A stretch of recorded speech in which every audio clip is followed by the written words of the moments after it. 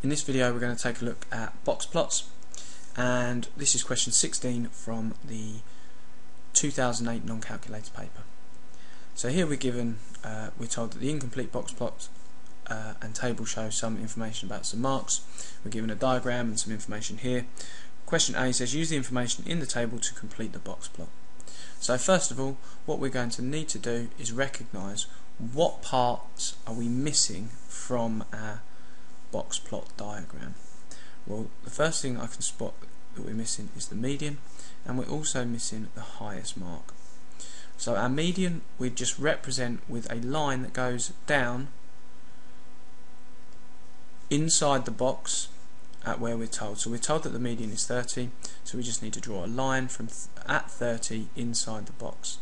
That there is representing our median.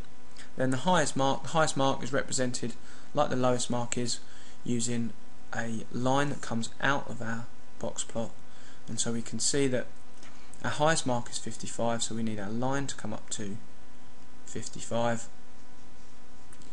and so that would finish our diagram. So that was worth 2 marks. Now part B says use the information in the box plot to complete the table. So let's first of all just talk about very briefly about what each part of our box plot represents. So here our lowest mark is represented by that part there. So where the tail comes out of the box, that point there is representing our lowest mark. The lower quartile is represented by the box beginning. So the lower quartile is where the box begins. The median, as we just found out a moment ago, the median is simply a line inside the box that represents the median.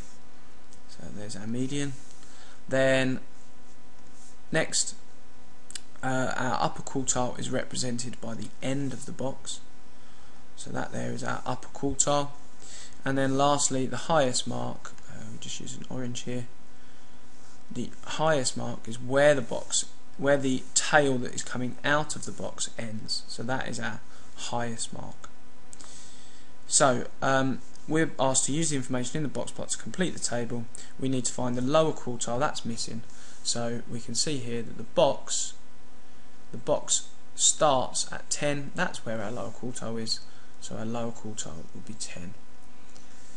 So if you didn't get that right, what I suggest you do, or if you just want some extra practice, pause the video now and attempt this question here, and then press play to see the answers. So we've got this box plot here, right, being asked to complete the table, find the lowest value.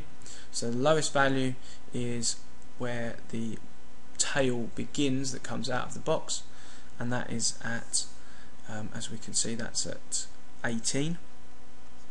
So each of these little squares are worth 2 each. The highest value, that's at, well, 90's here, 92, 94.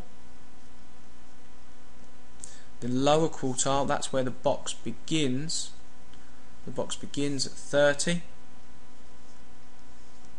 The upper quartile, that's where the box ends. So the upper quartile, we can see that's 60, 62, so it ends at 62. So that's our upper quartile. And then the median is that line inside the box, and we can see that that is 40.